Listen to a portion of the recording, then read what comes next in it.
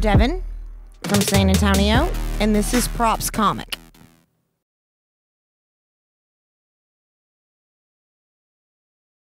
Lucille Ball, 100%. I grew up watching old reruns of I Love Lucy, and she was one of the most beautiful women I had ever seen, but she had no problem with being goofy or stupid on camera, and I respected that so much, and she was a business genius. So the more I learned about her, the more I wanted to follow her career. And yeah, she's my absolute top on my Mount Rushmore.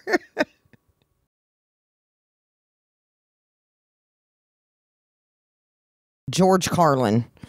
Oh, I grew up watching Carlin. I'm an English major, and he got into his whole words phase.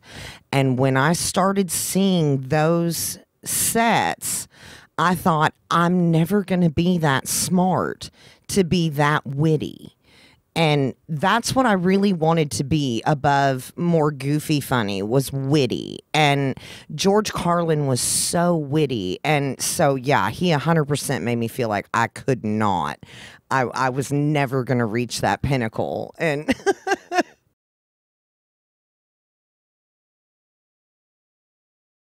okay, unpopular opinion for a woman, but it's Bill Cosby's cocaine joke. Where he says, try cocaine, everyone says try cocaine. It'll enhance your personality. And he goes, yeah, but what if you're an asshole? And I just loved that. Like, it summed up the drug culture in the 80s so succinctly that I thought it was genius.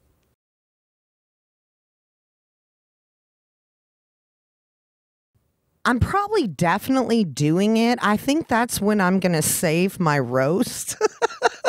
4 is just right before I die, so that everyone that I love can come up on stage and make fun of me, and then I can drop dead and it won't hurt my feelings. But yeah, it would definitely be the Lollipop Guild, which is me, Jay Valdez, Tiger Ruiz, and Michelle Cantu, and then several other people that I've picked up through this scene. Like, not anybody necessarily nationally or worldwide famous, just the people that I care the most about.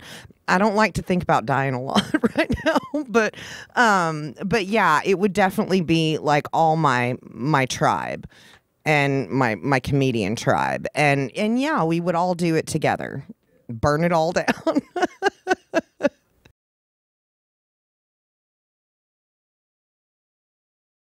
I go over my set list because I smoke a lot of pot, and my memory is not the best all the time. So even though I wrote it, sometimes I don't remember. And I go over my set list for that show. And then what I don't do is I don't drink a lot before I go on stage anymore. I went through a weird phase where I was having a hard time and I was drinking a lot before I got on stage, and somebody called me out on it.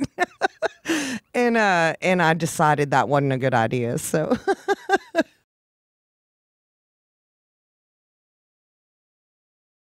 I think you definitely should not, if you're seeking acceptance or fame and fortune, and you don't have a good work ethic. Like, if you're not willing to put the time in and the effort in and the mental sweat, and like, I spent 4 hours one day looking up a joke that I wrote because I was convinced it was a Cat Williams joke. And I was so terrified about doing somebody else's material that I spent 4 hours going down a rabbit hole just to find out I wrote that joke. It's just kind of a Cat Williams voice on it. So I think that if you have a desire to really make people laugh, to see that smile and that shine come across people's faces, then definitely do it, because you're never going to be let down. But don't do it for your own glory.